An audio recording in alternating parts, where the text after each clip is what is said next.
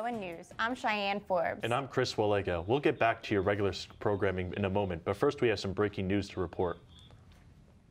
The Italian luxury car brand Ferrari is expected to unveil its fastest production car ever. The Ferrari 812 Superfast is capable of going from 0 to 60 miles per hour in just under 3 seconds. The vehicle is powered by a V12 engine with 790 horsepower, making it able to reach a top speed of 211 miles per hour.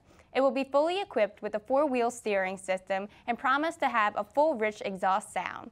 Ferrari will also be offering a new paint option in celebration of their 70th anniversary. The company has not yet released a price on the car. However, the 812 Superfast is said to replace the F12 Berlinetta, priced at $320,000. Ferrari will have an official unveiling of the 812 Superfast at the Geneva Car Show in early March of this year. Police in Malaysia have arrested a woman in connection to the assassination of the half-brother of North Korea's dictator. The woman was detained at the Kuala Lumpur International Airport, the same location where she and another woman carried out their attack on Kim Jong-nam a day before. Kim was boarding a plane to Macau to visit family when the two women poisoned him and fled. He died en route to the hospital. Kim Jong-nam was the eldest son of late leader Kim Jong-il. He was raised to take his father's power, but in 2001, he was arrested in Japan on a fake passport trying to go to Disneyland Tokyo.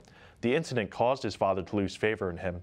He was rumored to be exiled out of the country, and in 2011, his younger half-brother Kim Jong-un took control after his father's death. North Korea has not yet commented on the incident. An official autopsy is yet to be officially released. We'll have more for you as the story develops. And now we cut to a live reporter in Los Angeles covering the torrential downpours. It's just crazy. I didn't think the rain and the wind could do that. Chris Davidson was about to get in his car in his apartment's parking structure when he heard a crack, a boom, then the power went out. When he came outside, he saw this along Sepulveda Boulevard. A 55-year-old man was killed Friday afternoon after this large tree fell, taking out power lines and landing on cars. The LAPD says the unidentified man was walking nearby and somehow came in contact with either the electrified lines or charged water. An LA Fire Department spokesman said he did not know where the man was in relation to the power lines or cars, but said the man suffered electrical shock. Firefighters arrived and cut the lines, secured the area, and took the man to the hospital in serious condition. But he was pronounced dead at the hospital. Some neighbors told us off camera that they aren't surprised that the tree toppled over. I was just talking to a gentleman here before. He said his wife said yesterday that tree is going to go down. It looked like it was going to go down from the get-go. It's pretty old and it ripped up some of the sidewalk. But my reaction, I was just shocked.